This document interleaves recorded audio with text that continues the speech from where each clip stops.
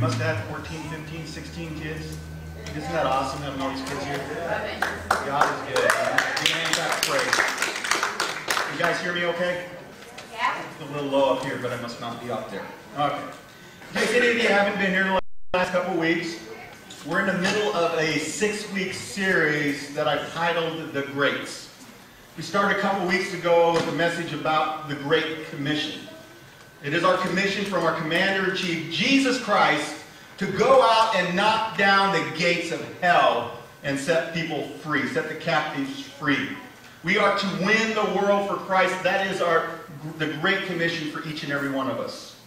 Last week we talked about the Great Commandment. And the Great Commandment is to do what? Love God and love others. In fact, I told you guys last week, the best way we can carry out the Great Commission is by living out the Great Commandment. Literally loving people into the kingdom of God. Today we're going to look at the Great Calling. And I alluded to it last week when I told you guys that we need to live above the fray. We need to live differently and love differently. And so today we're going to talk about this great calling that we have as sons and daughters of God. If I can get everyone to please stand this morning, and we will be looking at Colossians chapter 1. We'll be in chapter 3, verses 1 through 11. I almost got that right. Colossians 3, verses 1 through 11. It may not be number 1, but you guys are, okay? Verse 1. Therefore, if you have been raised up with Christ, keep seeking the things above, where Christ is, seated at the right hand of God. And where is Jesus seated? At the right hand of God.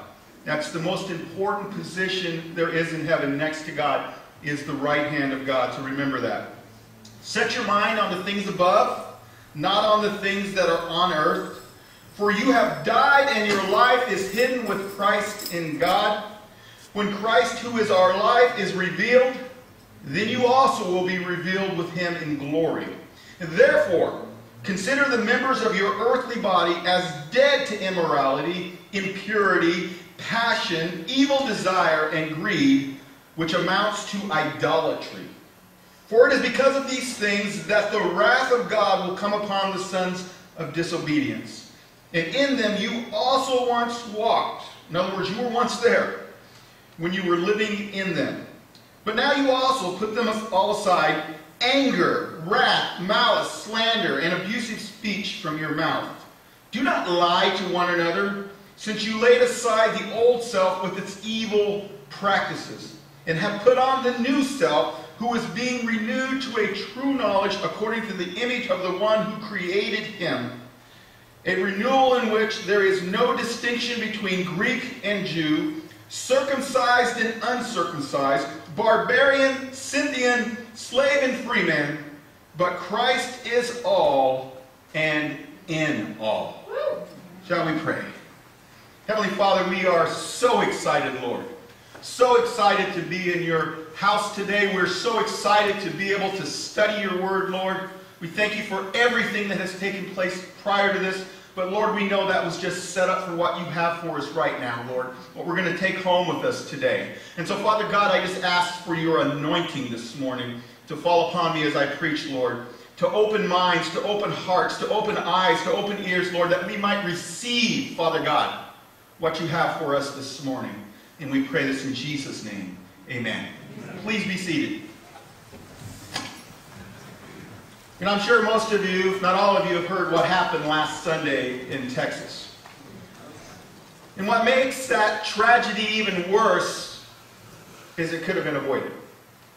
The Air Force had just done its job and put the shooter's name on a certain database, then he wouldn't have been able to go out and buy his weapons of mass carnage. It could have been stopped. Now, this morning I want to tell you something. I want to reassure you that what happened in Texas will never happen here. Those poor people were caught off guard. We will not be. In fact, we have at least one person in this church who is trained to deal with people like that.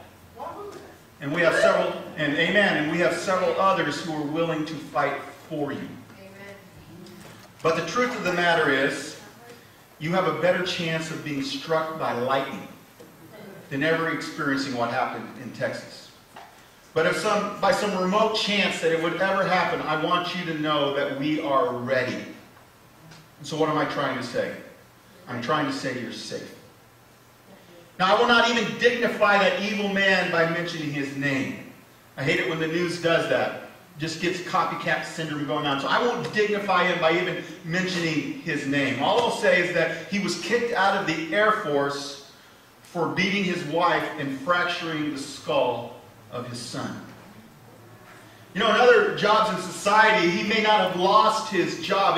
In the private sector, he might not have lost his job. But in the military, you're held to a higher standard. And so because of what he did, the military court-martialed this man and gave him a dishonorable discharge. You realize that officers are held to an even higher standard than enlisted men are? What might be a simple reprimand or a simple slap on the hand for an enlisted man could be a career ender for an officer. They're called to live different. They're called to live above the fray. And in the same way, we are held as Christians to a higher standard than what the rest of the people are. That's our great calling. Now we have George Dominy who's in our congregation today. I would say George was once a Marine, but that's not true. See, once you're a Marine, you're always a Marine. Amen? Hoorah! Hoorah! There you go. I like it. I told him I was going to try that, but I figured I might mess it up, so thank you for saving me there, George. You know, there is a phrase in Latin that every Marine is taught in boot camp. Every Marine is taught this phrase, and this phrase is the embodiment of what it means to be a Marine. And that phrase is Semper Fidelis. Sometimes you hear it called Semper Fi. Semper Fidelis means always faithful.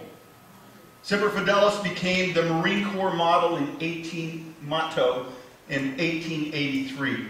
And so it's been its motto for 134 years.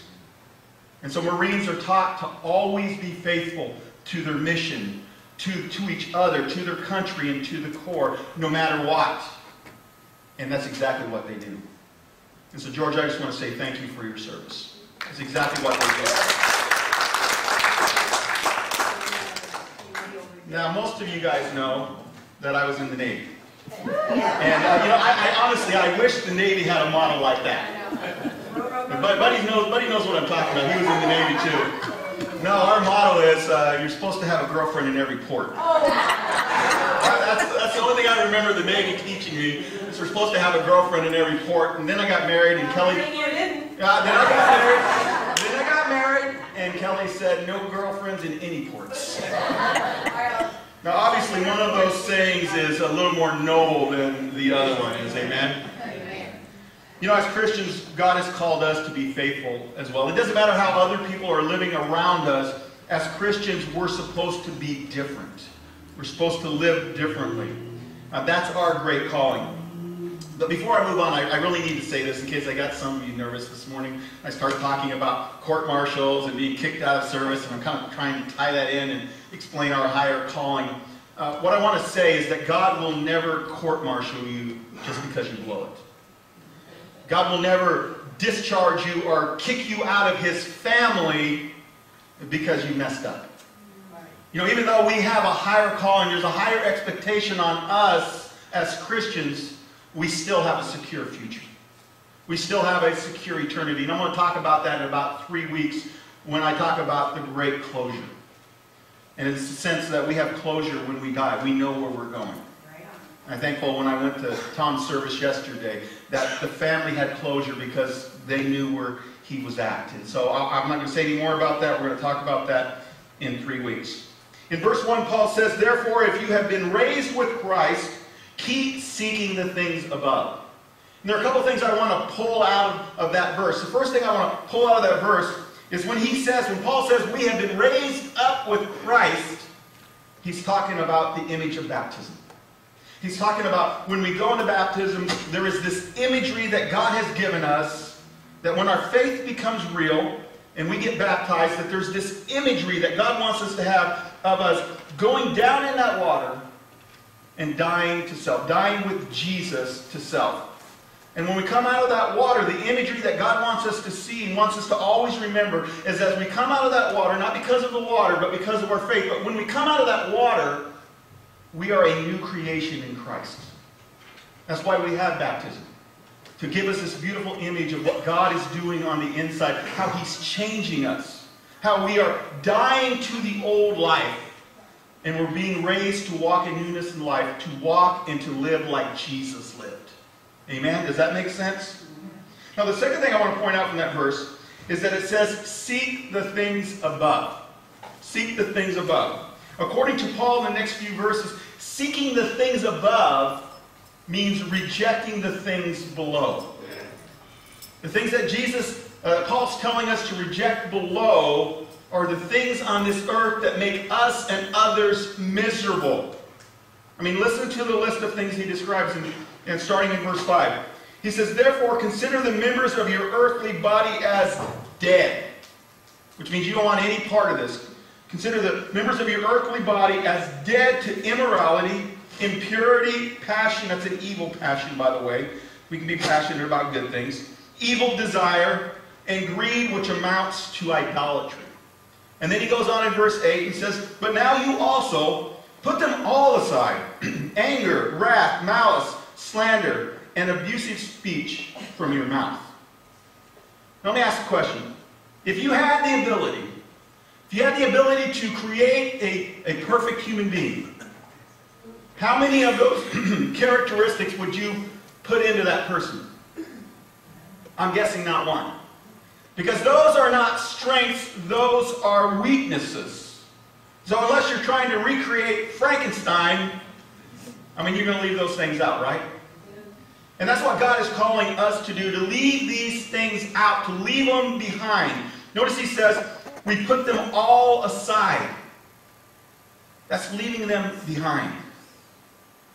You know, when I got married to Kelly, I knew I was going to have to leave some things behind.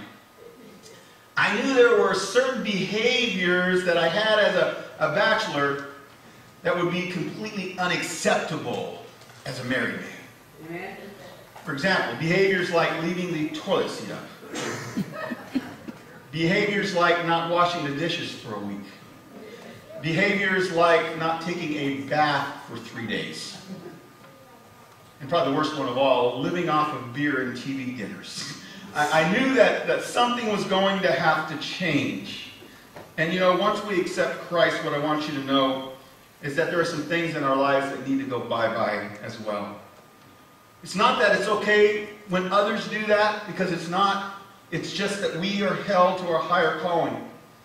Now I want to say this because sometimes I think people misunderstand when we're trying to live a godly life. When we're trying to live a holy life. When I talk about a higher calling or godly calling, I'm not talking about sticking your nose up in the air. That's not what our higher calling is. It isn't to stick our nose higher. Because we need to realize that we're not any better than anyone else. We're all sinners in need of grace. Amen? Amen. And so we don't do it to be better. We do it because we have a higher calling that God has given us. And let me tell you something. We do this for two reasons.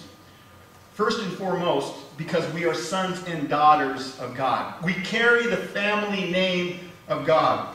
And just as your actions are a direct reflection on your biological family name, your actions as a Christian are a direct reflection on your spiritual family name. Amen? You know, when non-believers hear names like Jimmy Swaggart and Jim Baker, what do you think that they think of Christianity as a whole? I can tell you it's not good. I mean, it may not be fair, but it's not good. Now, that doesn't mean we're supposed to run around and hide our sin, because that's the worst thing we can possibly do. See, people aren't stupid. Your friends, your neighbors, your relatives, guess what? They know you're a sinner. It's not a secret. So don't try to make it a secret. Be real. But always, listen to me carefully, always be working to live a better life. Now, the second reason we need to live out this great call that we have, and we need to live above the fray, is because we need to live a life that when non-Christians, non-believers look at our lives, they need to be able to say, you know what? They have something that I don't have.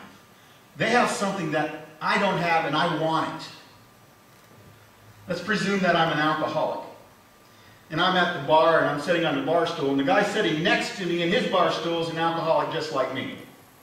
You know, I'm not going to be going to him looking for help if I want to quit drinking. I mean, he's got the same problem I have. I'm not saying every person in the bar is an alcoholic. I'm just saying in this situation, if he's an alcoholic, I'm not looking for help from this guy. In the same way, if I'm struggling with weight, and I know somebody else who's struggling with weight, and they're not having any more success than I am, I mean, it's not to put them down, but if they're not having any more success than I am, guess what? I'm not going to use their method. It's not working. I'm going to find somebody that is actually working with. See, people's lives are more messed up today than they've ever been. Our world is more messed up than it's ever been. People need hope. They need help. And the question is, where will they find it? Where will they find it? Now listen to me very, very carefully. We are supposed to be their help. We are supposed to be their hope. But if we don't look any different, if we don't live any different, if we don't love any different, then why should they listen to us? Now this isn't to be judgmental. I'm going to say it plainly. I'm a sinner just like everybody else. I'm saved by grace, but I was at the store, and I wasn't really judging this guy, but I was at the store at Thriftway, I think it was on Thursday night, and there was this guy in front of me. And he was buying a 12-pack of beer, a pack of cigarettes, and a can of chew. And I remember as I looked at that combination, I said, this guy's got a death wish. I mean, this guy's looking for an early grave. And you know what? For all I know, he might have been a Christian. For all I know, he might have been a Christian. He seemed like a nice guy, so I'm not judging him. All I'm saying is, you know what? If I have a problem with alcohol, if I have a problem with tobacco, that's not the guy I'm going to ask help from. And so that's one of the reasons. It's not like we're better than people because we have a higher calling. It's just we need to understand we carry God's family name, and we need to understand that we need to have something better to offer people. Something better to offer. So that's why we have this high calling. I think what Paul is telling us in this text this morning is it's all about a mindset. Paul is saying, set your mind on the things above. You ever heard anybody say, you need to get your head out of the gutter? Hopefully not to you, but maybe to somebody else. Usually that happens because somebody says something that's innocent, and then somebody takes it and twists it, and pretty soon it's something that's not so innocent. I think there are times that God looks at our lives and says, you know what? Get your minds and your lives out of the gutter. Get your minds and your lives out of the gutter. Get them off this earth and refocus on heaven, on the things above. That's our great calling, to have our minds and our lives focused on heaven. Heaven is the model. Let me tell you something. The greatest example of seeking the things above, the greatest example in the history of the world, was Jesus Christ. He modeled for us how to live and how to love. In fact, he even tells us in Matthew chapter 5 in the Sermon on the Mount what it looks like when you're seeking things from above. In Matthew chapter 5, beginning in verse 1, it says, when Jesus saw the crowds, he went up on the mountain. That's why it's called the Sermon on the Mount, because Jesus did it on a mountain.